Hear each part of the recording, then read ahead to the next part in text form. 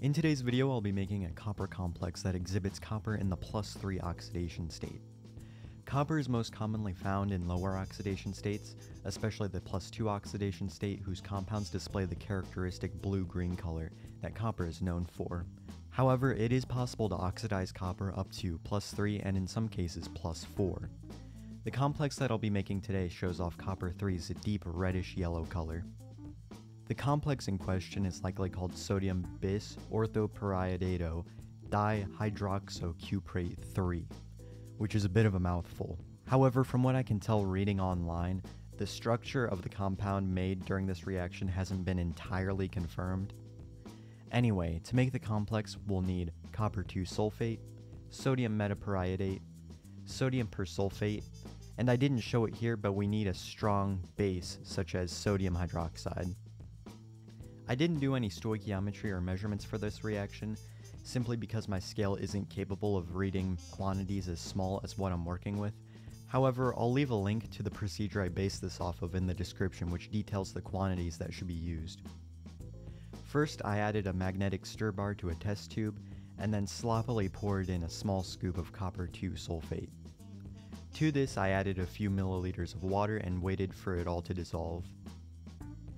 Next, I added an excess of sodium metaperiodate, and as you can see, a precipitate forms. This is copper 2 metaperiodate. I let the mixture stir for a few more minutes, and then I added a few scoops of sodium persulfate. This is what's going to actually oxidize the copper up to +3. However, for anything to happen, we first need to add sodium hydroxide, as this complex is only stable in highly basic conditions. As you can see, when I add the sodium hydroxide, we get our first glimpse at the yellow color of copper 3 ions. The stir bar also got stuck on the thick precipitate that formed, so I broke everything up with a glass stir rod.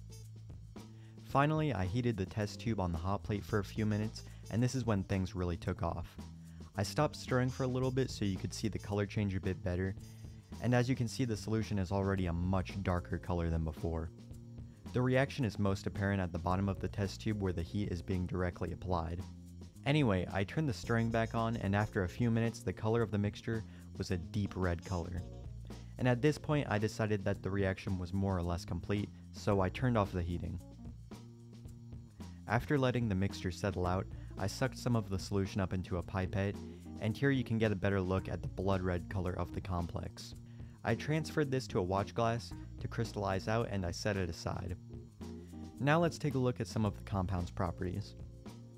Like I said, this compound is only stable at high pHs, so when I add an acid to it, in this case sodium bisulfate, the yellow color gradually disappears.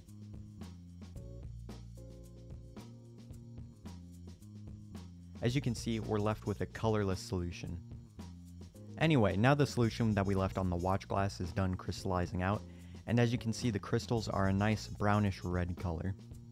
I decided that for my final test of this compound, I wanted to see how stable the compound was over a long period of time, so I set aside both the test tube and the watch glass in my lab, and I'll update you guys in my community tab whenever I see noticeable decomposition happen.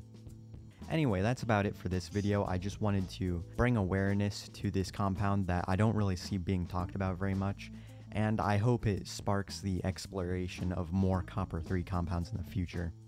I also plan to have another video out on the channel this week, and it's probably going to be a bit more involved than this one is.